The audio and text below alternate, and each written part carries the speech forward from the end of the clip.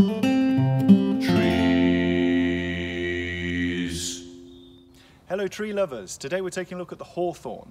It's something we might see all the time but not really notice because it's often planted in hedgerows. But we've got some in the woods here.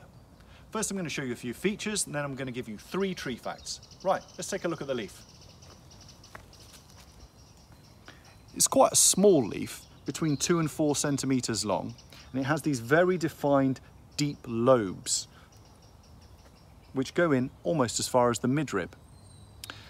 On the young stems, as the name suggests, there are also some very sharp small thorns. In late spring, it produces flowers that are pink or white, and then later in the year, these flowers turn into the berry-like fruit known as a pom. They each contain a single seed, and they're very important as a food source for birds in the winter, who then disperse the seeds in their droppings. Right, your 3 tree facts are: 1. Hawthorn is native to the UK and a lot of folklore has built up around it.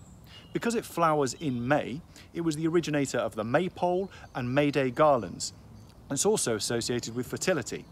There's even a tale of Joseph of Arimathea coming to Glastonbury, planting his staff in the ground and it turning into a hawthorn tree.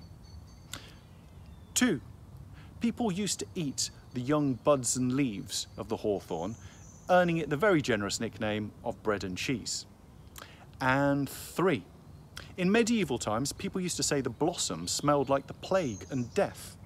But it wasn't until centuries later that botanists discovered that the chemical trimethylamine that is produced in the blossom is also found in animal tissue when it decays. So their noses weren't wrong.